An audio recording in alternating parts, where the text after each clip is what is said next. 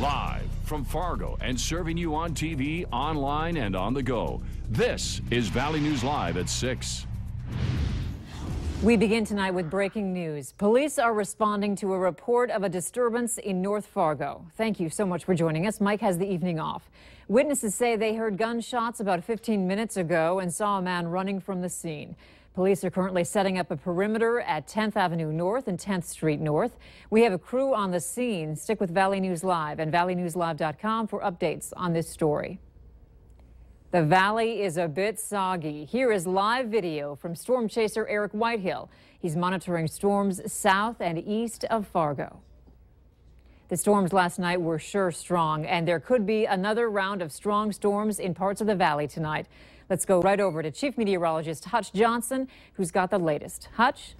All right, thanks so much, Andrea. As we take a look at the radar, we see storms have established themselves east of Fargo along Highway 10 and points north into Lakes Country. These storms have been doing what we call training, forming and moving over the same area as previous storms for the last couple of hours. Flash flooding is going to be a concern. In fact, it's taken place. In fact, some elevated water totals showing up alongside the roads and ditches on Highway 59 and in Lakes Country. Right now, we also have a flood warning south of Fargo for parts of Richland, Wilkin, Cass, and Clay counties. Flooding will be the primary risk from these storms, although we are monitoring them, as you saw Eric Whitehill keeping his eyes on that. Rainfall estimates on this storm over the last several scans, actually the present rainfall rate and accumulations upwards of 4 to 4.5 inches of rain out in parts of Becker County. Another line of storms out to the west is progressing eastward. We'll continue to monitor that. The risk for us in eastern North Dakota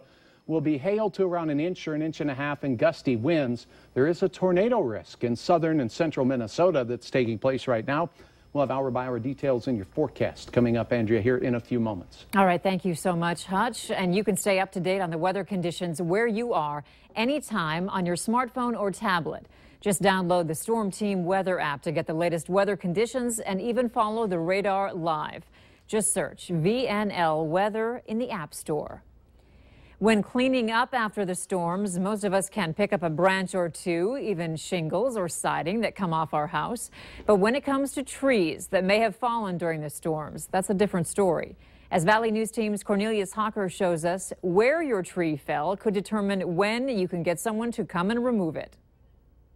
This is really sad. It's a beautiful oak tree. It's over 100 years old, and the winds last night, it just crushed it and it just destroyed their garage. The severe weather that's blown through the area over the past several days has left a path of destruction. My wife wakes up at like 5:30 in the morning to work out. She has her coffee first, so she came into our kitchen and looked through her kitchen window, and this is what she saw. Scott Bjorklund says the first thing he and his wife did was call their insurance agent, who then led them to Bears Tree Service. I was amazed. They got out here really fast. They did a good job. Obviously, we can't have that sitting there very long. Owner Bear Bowles says though everyone wants their yard cleaned up, they're using a system to prioritize jobs. Mainly the ones that have immediate damage and anything that's would be a hazard for sure. We go and take care of that first and get that taken care of, then I get to the other customers later as soon as I can. Which means it could be weeks before some people get their yards cleaned up. Bowles also says be aware that scammers will be out looking to make a quick buck off of these storms, so do your homework before signing up with a company. Be cautious and look into them. I mean, use the internet and, check into that company and make sure they're a legit company with good insurance. In Fargo, Cornelius Hawker, Valley News Live. Over in Minnesota, residents were still picking up the pieces this afternoon in Lake Park after winds were clocked at over 90 miles per hour there. Trees were snapped in half all over town. One fell right into a sleeping woman's home. Public Works crews were out clearing roads and hauling away debris. Christy Van Vickel says she and her kids crouched in the basement during the early morning hours until the storm blew through. I'm very thankful nothing happened to my kids and I and my family, I should say, and anyone else, because we are all really good friends. It was really scary. Lake Park Audubon High School also had extensive damage to its baseball and football fields. The city of Hawley is still cleaning up after this weekend's storms. Public Works Director Jerry Cluck says they're still picking up debris that residents are putting out on the curb. A massive cottonwood is still laying in one resident's backyard, missing their house by just a few feet. Mayor Gary Johnson says the best thing to come out of all the weekend's nasty weather is that nobody was hurt or killed. A school resource officer who was arrested for drunk driving has resigned. Fargo Police Chief David Todd says Wes Libner resigned voluntarily. Libner was arrested for DWI early this month on Highway 10 near Hawley. This wasn't Libner's first run-in with the law. He has had several other incidents, including careless driving and speeding. The parents of a 6-year-old girl are reunited tonight after believing their daughter was missing, but she really wasn't. The South Fargo family received a call that their daughter was not in the summer school ELL program this morning. The family knew their child took the bus. School staff and police searched the area near Ed Clapp Elementary.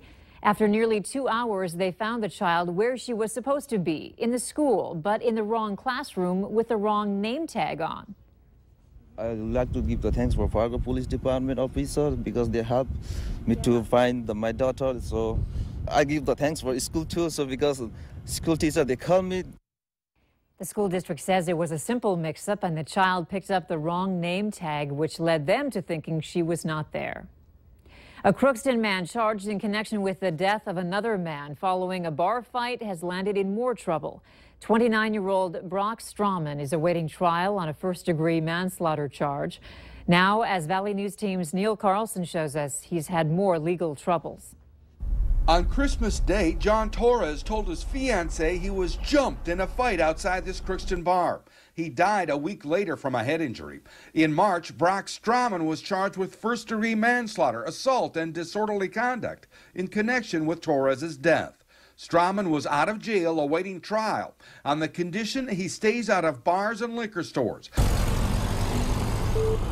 However, Friday night, Strawman was arrested at T&J's bar in Red Lake Falls. Sheriff Mitch Bernstein says their dispatcher received a call at 6:30 p.m. from the bartender saying Strawman was in the bar causing problems and he wanted Strawman to leave. He was intoxicated and kind of causing a disturbance in there, maybe trying to start fights and stuff, so a deputy responded.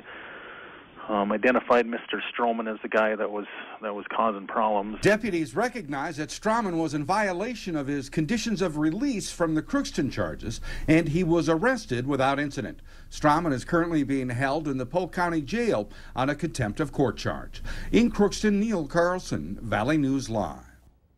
Strawman appeared in Polk County Court this afternoon on a contempt of court charge for violating the conditions of his release. A breathalyzer test at the time of his arrest showed Strawman's blood alcohol level at .278, more than 3 times the legal limit. The judge ruled that Strawman must post $4,000 bail and keep the conditions of his initial release, or post $40,000 bail to be released without any conditions. A measure to legalize recreational marijuana will not be on the November ballot this year. Spokesperson Tony Magnol says the group came up just short. They received 85% of the signatures they needed. More than 100 unpaid volunteers from around the state had collected signatures. Magnol says the group plans to complete the signature drive. However, if they can submit enough valid signatures by March, the measure will appear on the ballot in 2018. Today was a historic day in terms of protecting our community from further flooding. The Army Corps of Engineers, the cities of Fargo and Moorhead, and the Diversion Authority agreed to be partners and build a massive flood protection project. Today's official signing ceremony means the Corps and the federal government are committing to the controversial diversion. It will include a 30-mile-long channel which will divert floodwaters around the FM metro area when needed. The agreement also means work can soon get underway on the first part of the project, the diversion inlet. That is to be built south and east of Horace. The diversion is estimated to cost more than $2 billion. It's a unique way to work out, and people are doing it right here in the Valley. How you can get involved with zero-gravity fitness later on Valley News Live at 6.